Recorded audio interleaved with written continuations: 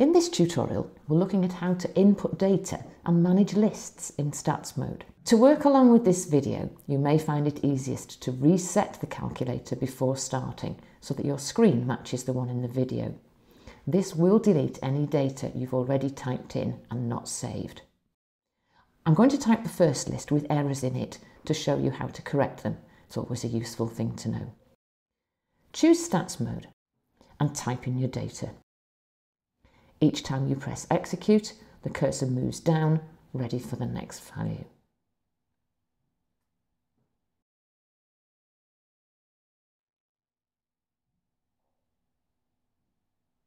Scroll up to the error in row 2 and simply overtype and execute.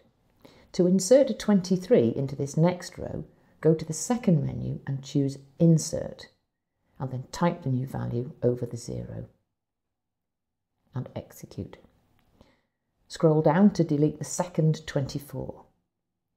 The numbers below it in the list move up, so be careful if you're typing in paired data that the alignment doesn't go astray.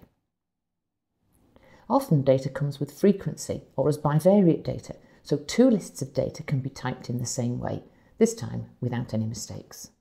Scroll to the right and then begin typing from the beginning of the list of frequencies.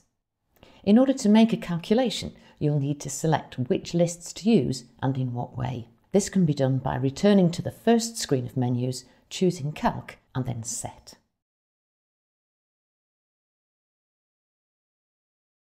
Choose which list you want to use for your calculations and scroll to change the frequency from 1 to the numbers in list 2.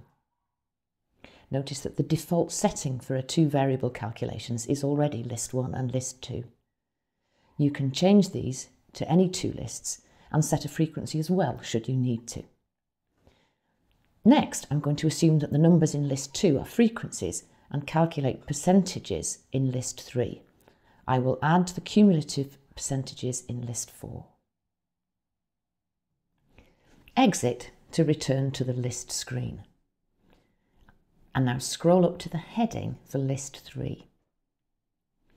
From the option menu, choose List and then scroll across to find Percentage.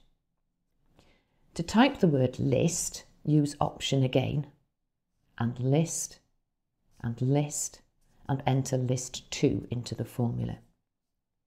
The percentage of the total frequency is now displayed. List 4 can be used to display the cumulative percentage for each row. So Option, List, and scroll to Cumulative.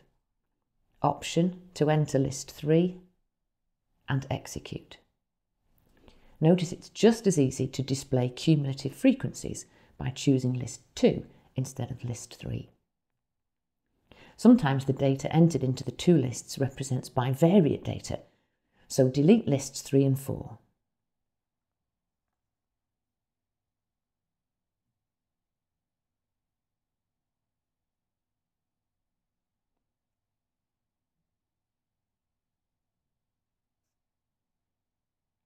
Now, you can add headings to these lists by scrolling across and typing in using the alpha key for Y and execute.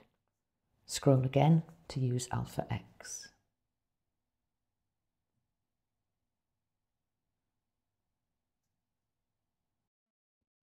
To sort this data based on list 2, choose Tool and then choose Sort and 2.